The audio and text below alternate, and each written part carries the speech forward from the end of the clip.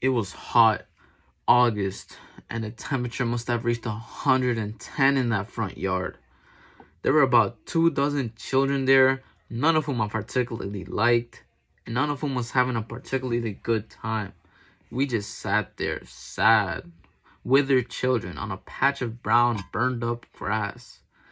My mother had, as always, planned every moment of the day with military precision. 2 o'clock, three-legged races. 2:15, passing oranges under our chins. At 3 o'clock, the entertainment arrived. A clown, Mr. Giggles. Mr. Giggles was extremely old. It is true that all adults seem old to small children, but Mr. Giggles would have seemed very old to very old people. He was old. His skin was the texture and non-color of white raisins.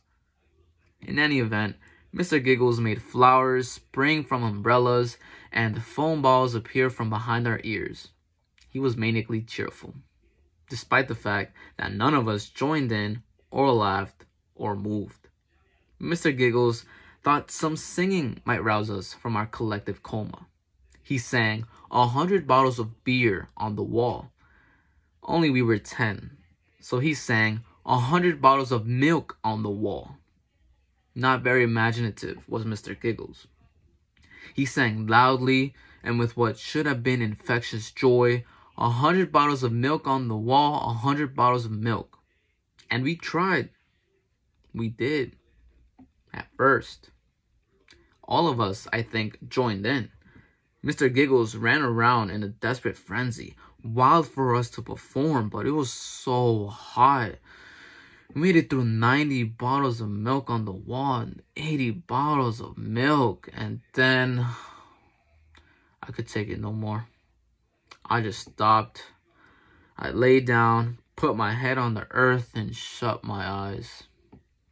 Well, Mr. Giggles ran over and knelt down and sang right at me, loud, shouting more than singing really, screaming right at me, 82 bottles of milk on the wall, 82 bottles of milk.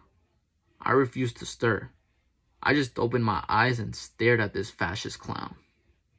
Then another little boy stopped. Tommy Leonardo, I think. He let his head fall forward and fell silent. Giggles leapt upon him and shrieked with rage, 81 bottles of milk on the wall, 81 bottles of milk. Then very quickly, other children followed suit, like spontaneous suicides. Their voices fell silent. By now, Mr. Giggles was in the throes of a demented fit, running crazily from child to child, screaming, spit flying out of him, sweat spraying off of him. But he would not give up. By now, no one was singing, except for my sister, who would participate in this deranged duet at any cost. I watched as Giggles flapped his arms like spastic birds and lost the count completely.